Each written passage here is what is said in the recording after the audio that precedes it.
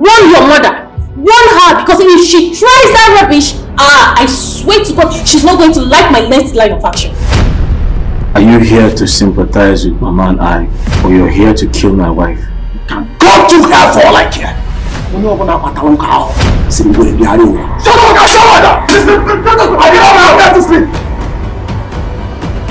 Jones looked me in the eyes and asked me to kill my husband.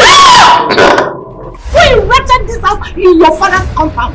Block. I didn't leave anyone under the rain. We have a comfortable house. You must tell me what you are using against my son. I have anger issues. Mama, leave my way. See, if I lose it. Just listen to me first. You see this key. Can you be civil? What is this? If I lose it, you will not like yourself. Mama, leave my way, please. Mr. Joseph, I mean, you are fired.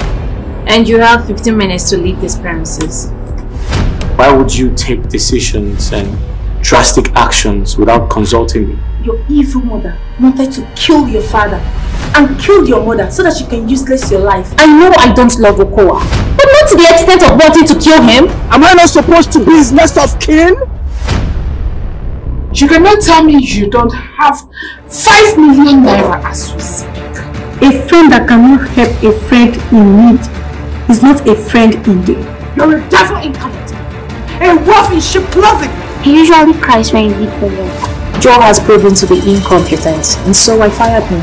There is no need for you to wait for your brother to return home for you to fight him. Why not go there and fight him?